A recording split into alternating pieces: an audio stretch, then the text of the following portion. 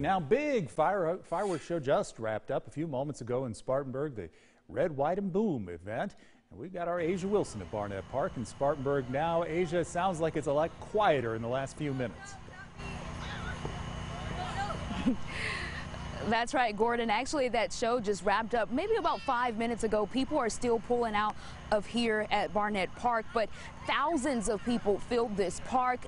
Earlier today, event organizers told me it would be bigger and better, and I can tell you that grand finale was bigger and even closer than before. The music, the fun, and the food. It's enough food to go around for everybody. Thousands of people packed downtown Spartanburg's Barnett Park for its Red, White, and Boom event. Our first time out here, but we decided to come out here with our family and just enjoy the 4th of July. Excitement, fireworks. It started with a live band and nearly a dozen options for food. Todd Stacy and his crew say #1 seller is the Philly cheesesteak. It's very good, best this side of Philadelphia. They've been cooking up fan favorites for years. They traveled back to Spartanburg again for this year's celebration.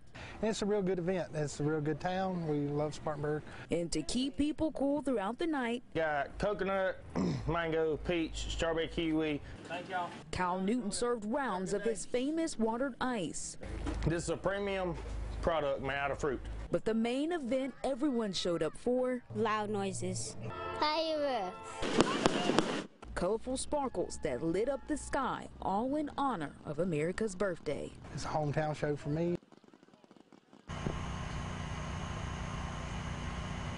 As I mentioned earlier, event staff said that this event was bigger and better than 2021. For now, we're live in Sparkle City, Spartanburg. Asia Wilson, 7 News. You had a nice time out there, Asia. Thank you.